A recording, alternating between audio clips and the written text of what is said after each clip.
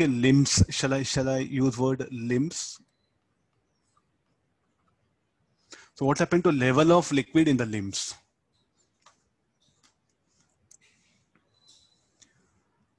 It will vary as that of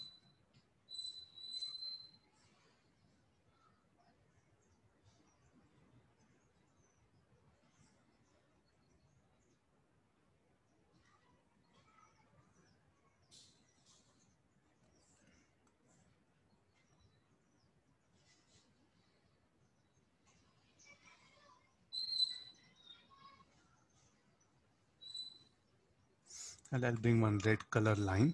It'll be easy for you to refer that.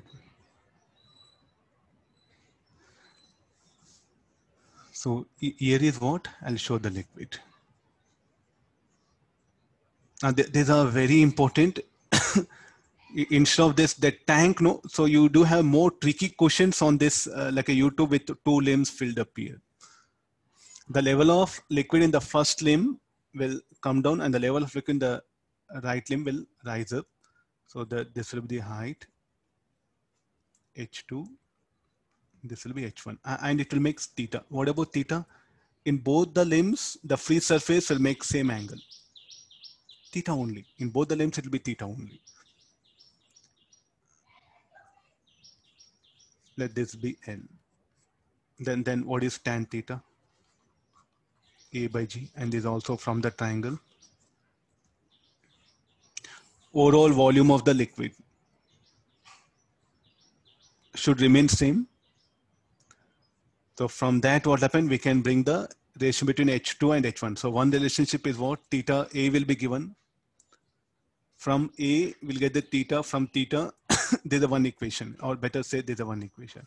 Other equation, the overall volume should remain same. So what is the initial volume? Let a area of cross section of these limbs be A. So rho HA, 2HA plus AL should be equal to 2H2 should be equal to H2A plus H1A.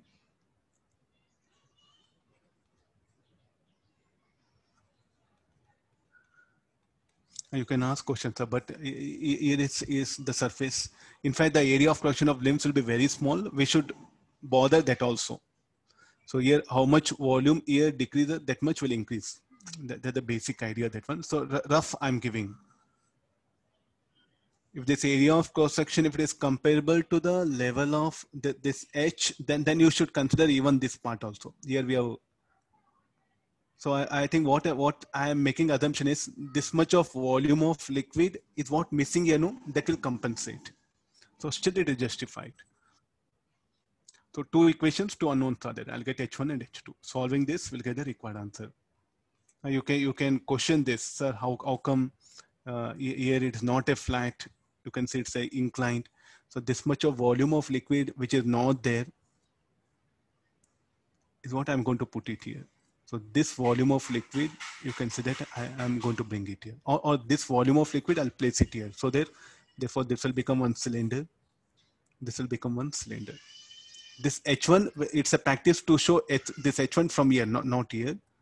This H2, not from here, we have to measure from here. So actually, if you go for lab, no, in lab, this what the things which we have to manage here.